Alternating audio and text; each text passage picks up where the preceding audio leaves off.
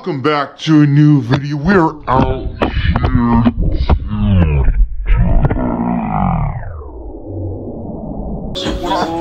for the culture. What are we doing today? It's another Monday. Making these Monday Madness videos and showing you how to do t-shirts and graphics and stuff is super fun, but right now I feel like I'm repeating myself and it's repetitive, and I need to broaden my horizon because we've been stuck at the house for such a long time trying to find new ways to invent making these videos. So today we're going to be bringing back old favorite from a long time ago when I used to do screen printing, and we're going to do a skateboard t-shirt, and it's going to be a skate and destroy, but instead of like doing a Thrasher version of skate and destroy, we're still going to be using the same font, and instead of saying just skate and destroy, we're going to put skate and destroy Tacoma. Hold up, wait up, before we start anything, I want to get into the shirt that I'm using. I figured out the exact brand and the exact model and the exact same shirt that Thrasher prints on. So if you're wondering what it is, because it is a tearaway tag out of their shirts, and if you ever noticed in the Thrasher skateboarding shirts or any like shirts in general, they print their own label. We're not there yet. I could print my own label, but I don't have a hat press, and the hat press is the best way to print labels because I could print labels on my heat press. I've done it, but it just doesn't work out the correct way. So they use an all-style baseball shirt. It really is a baseball shirt. That's what it's called. It's an all-style baseball shirt. It's an all-style classic. That's what it says in here in the tag. So it's all styles apparel and activewear classic.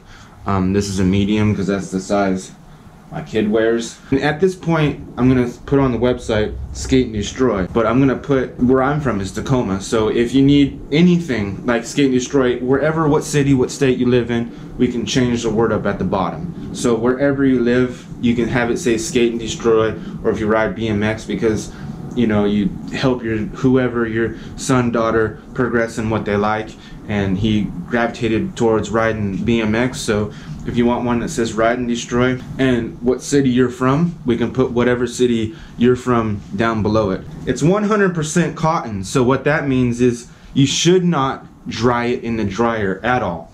No way, Jose, no dryer involved, because that will shrink your shirt. And it's happened to me. Fits perfect, extra large, perfect, looks good. You wash it, you dry it one time, and it feels like medium. You don't want mediums unless you want a medium. Instead of using vinyl sheets like I normally do, I bought a vinyl roll. And the reason why I bought vinyl roll is because at this time, it's November, so it's almost close to Christmas, I make a lot of Seahawks stuff.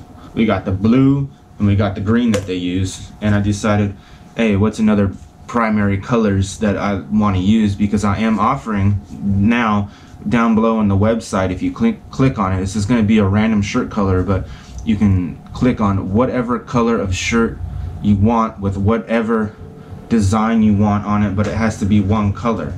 So it could be a black design, it could be whatever I was saying in the Instagram post, and it's on the Facebook feed. If you want to go check that out, you can check it out. And I said whatever you want design, it could be one color, so I got the two basic colors, black and white, and that works out just fine.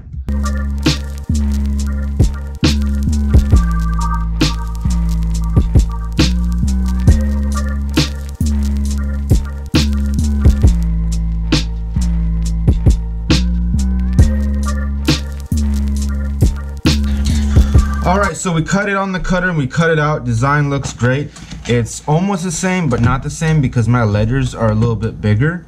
Remember, you always do a test cut and then we cut it out. So I'm gonna see what this is like when you do it.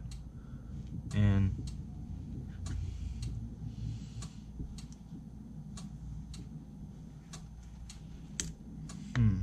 people always make mistakes, and it's not a big deal. I might have to recut this out because I forgot that I told you that this was a cold peel, and the difference between cold peel and hot peel, I believe I have to do a double cut on my machine. Let's see if this actually cuts out the right way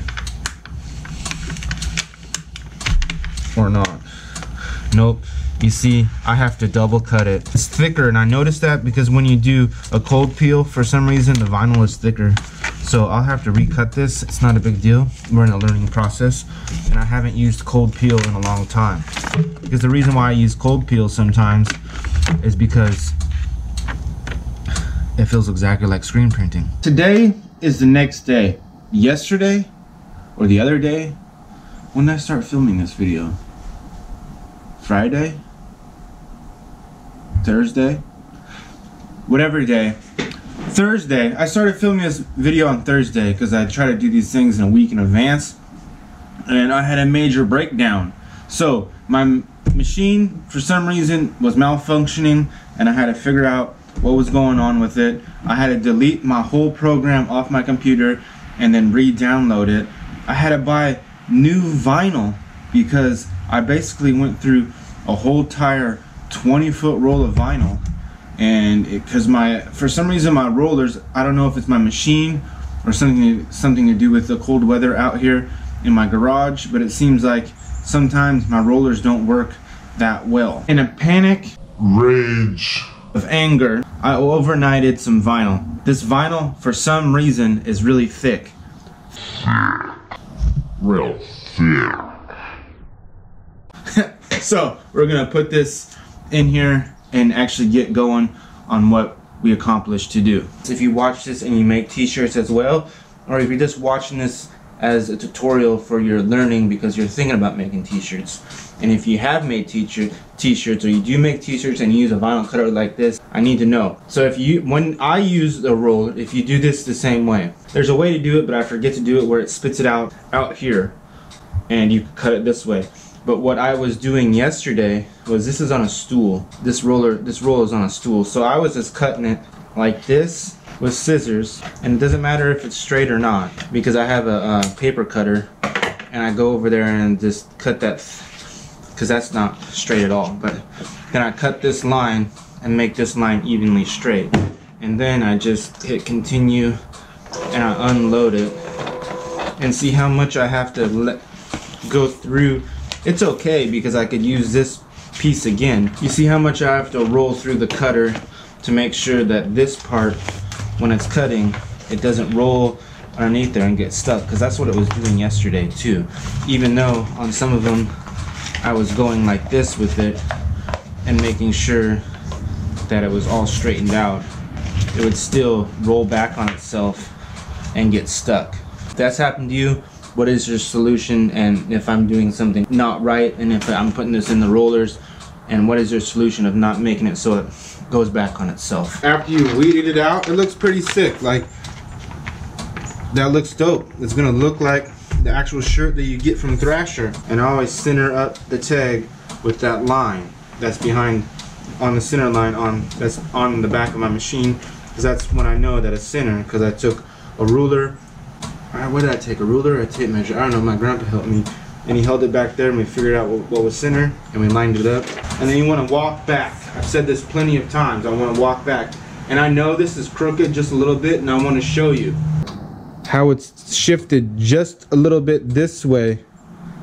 I don't know if you can see that on the camera, but it's shifted just a little bit this way, and I'm just gonna tweak it so it's straight like this. Bam. We got this down. If you want to get it, because this has a sticky backing on it, you don't have to put heat transfer tape, but if you're new and you want to make sure that, even though this is down on the shirt because it has a sticky backing, you could put, you know, heat transfer tape just to make sure that your measurements are all there and it's all straight. And then you take your Teflon sheet and wait 45 seconds to cold peel it off.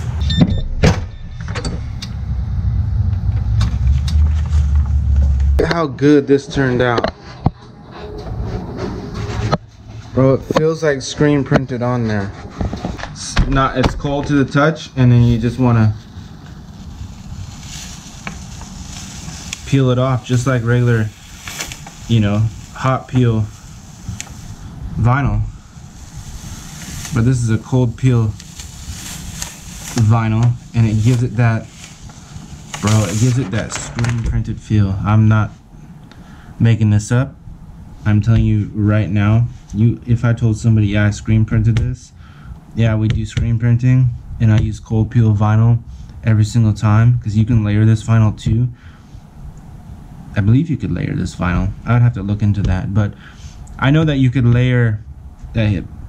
This is what I would do if I was gonna layer this vinyl on 2-color, 3-color, 4-color graphic.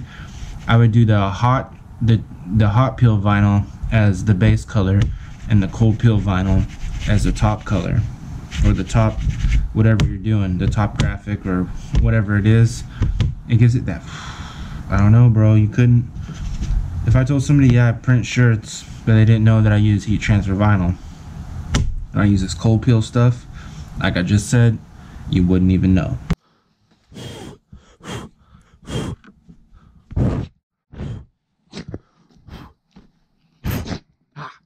Sneezy. Ah.